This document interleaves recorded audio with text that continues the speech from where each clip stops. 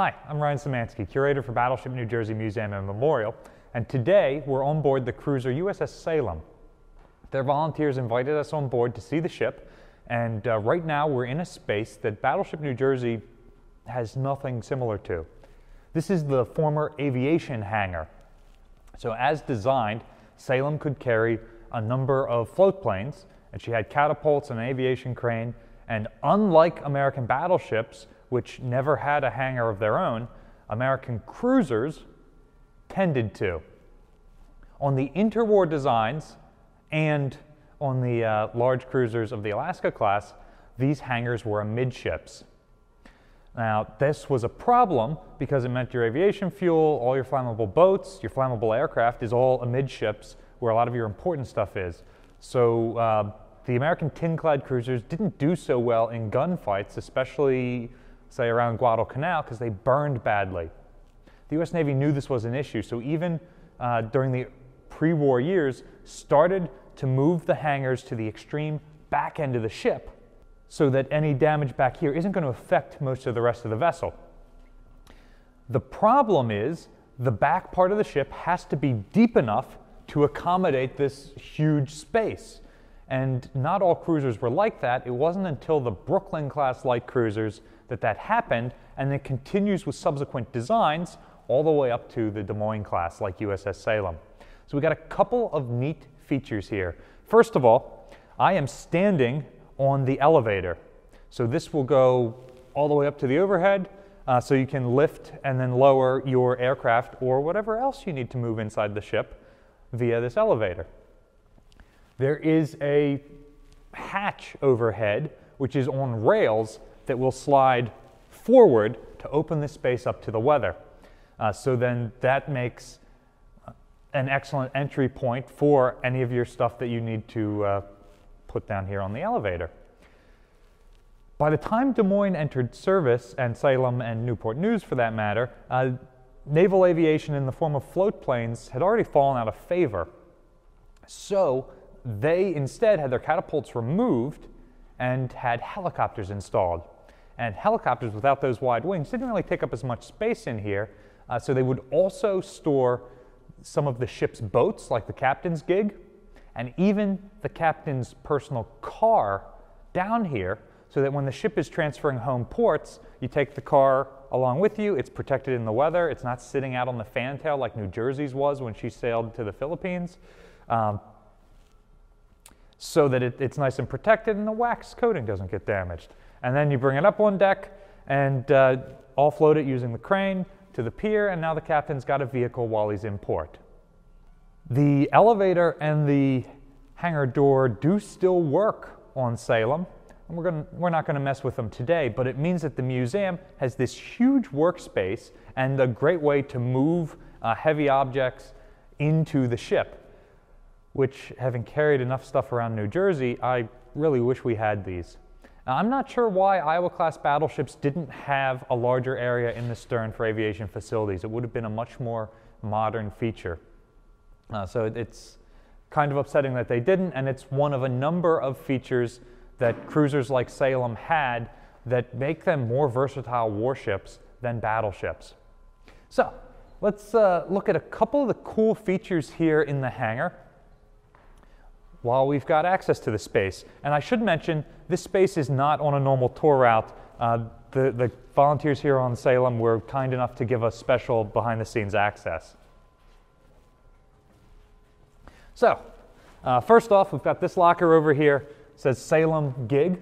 A gig's a type of boat, so clearly parts or tools for that are there. Probably the coolest feature in here, because it's something that the Iowa-class battleships do not have, is this thing right here. Believe it or not, you can steer the ship using this. This has a mechanical linkage that takes it to the rudder. American cruisers tend to only have a single rudder, including the Alaska-class large cruisers and the Des Moines class. These ships have more places you can steer from than the Iowa-class battleships. So if you thought our 4 redundant steering positions were a lot, Des Moines has 6, and Salem has 6 spaces that you can steer from, including here Go in back the the other hangar. So we're actually aft of the armored box that contains after steering with the trick wheel. But in an emergency, you can take your handles off of the bulkhead here, you plug one on each side, and you get two of your strongest aviation bosun mates to take these and crank around to move your rudders in an emergency. And in a real emergency, you can even open up the hatch so that whatever officer is left in charge after your other steering positions have been knocked out can be up on deck seeing what's happening and just yell down orders to you. Around the hangar, and there's 2 stories in here, there are cages like this that make excellent workshops. So they're all more or less similar to this one, and this one has this really cool board. I've seen boards like this with nails on them for you to hang your tools on. I've even seen boards like this before that have the silhouettes of the tools painted on them so you know where to return them. But this one, some anal first class painted the names of each tool on here so that when the non-rate came to grab the tool that he was told to get to work on the helicopter or what have you, it's written right there, and then he knows where to return it afterwards. So this is one of the most gorgeous tool boards I've ever seen. One day I hope my garage looks like this. Another cool feature in this space, you can see the MF and Q coils for the ship's degaussing equipment, which run around the outside shell plating on the interior of the vessel. So that helps tell us that this is an exterior bulkhead, on that side is an exterior bulkhead. So this is taking up the maximum internal volume of the ship back here at the stern. Another neat feature that's kept back here, and this is done way better than on New Jersey. In this cage, we have the prop key or prop wrench for the ship's 4 propellers. You'll remember from our previous video, linked in the description below, we found New Jersey's just sitting on the deck in a random uptake space on second deck, which means that you had to pull it out of that uptake space from a very small door and then carry it to the main deck so that the shipyard could crane it off to use it on your propellers. Not so here on Salem. Theirs is in this purpose-built rack right here in the hangar, so you just have to take it off the wall, take it out, and you can put it on the elevator to raise it up, or you can use the crane on the fantail to raise it up and drop it down into the bed of the dry dock so that the yard birds can use it. So that's way more efficient than what we're doing. Another interesting object here in Salem's hangar is this Carly float. The hangar makes a great space to do restoration projects like the work that's going to happen on this, and this thing was too heavy to just move around the outside of the ship, so it was real easy to put on the elevator, bring down here, and now it is stored in a relatively safe space until they're ready to do this maintenance. This was the main sort of life raft, lifeboat, quote unquote, because the ship's boats were not emergency use for American warships, especially during World War II. And as you can see, this thing is about 1 curator or 6 feet tall, and then probably a curator and a half or 2 curators long. So there's a lot of space here, and it's stored flat like this, but when it goes into the water, this wooden grating sinks down into the water a couple of feet and is suspended by this netting here. So that gives you a lot more room on the inside. Then there's also rope wrapped around the outside of these pontoons, which are individually sealed, so if this does take some damage in combat and this one's damaged, well, there's enough flotation left to keep everybody above water. So there's not enough room in here for everybody to sit.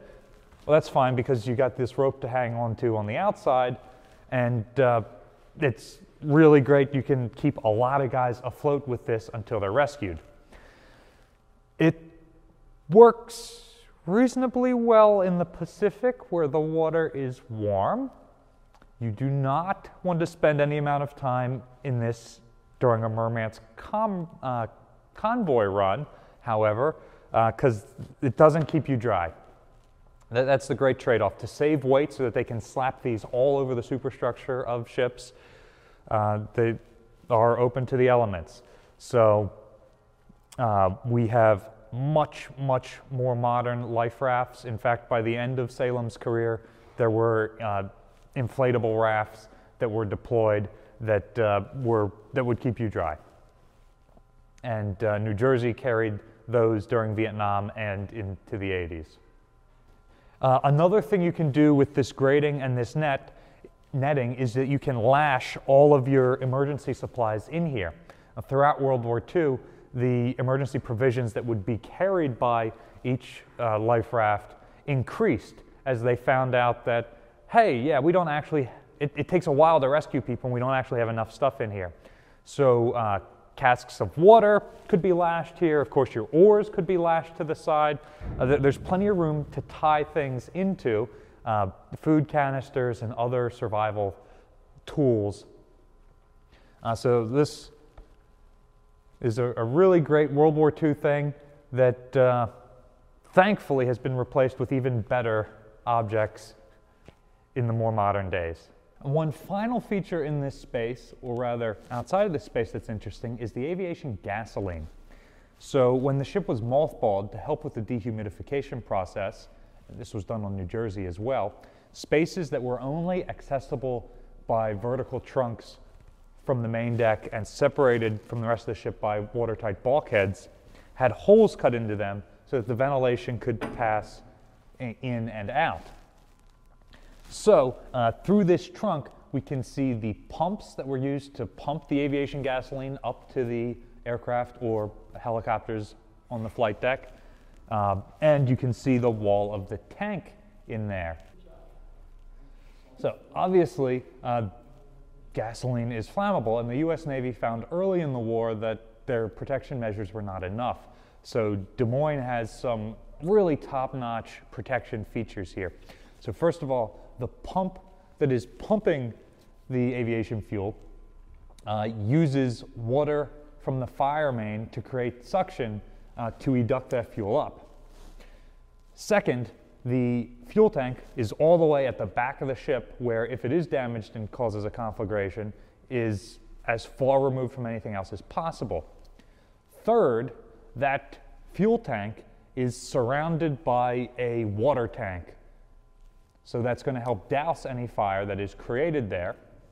And then the trunk that accesses it has ladder rungs that are made out of brass, so that if you're using hobnail shoes, it's not going to strike steel on steel and create a spark and possibly ignite any fuel fumes in that space.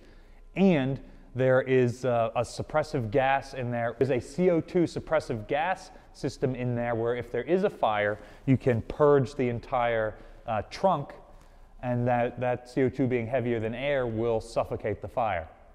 While American battleships never had hangars, most other battleships did. For example, British battleships like King George V and German battleships like the Bismarck class had amidships hangars. Obviously, this created the same sort of flammability issues as on early American cruisers.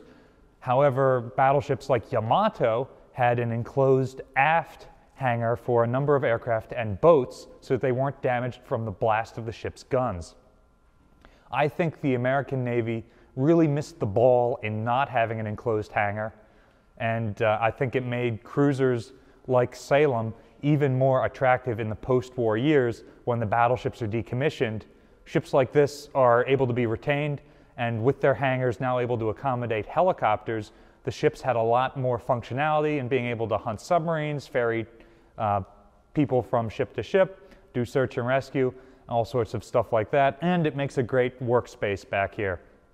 So this is one of those features of Salem and other cruisers that I love and feel like the Iowas are missing.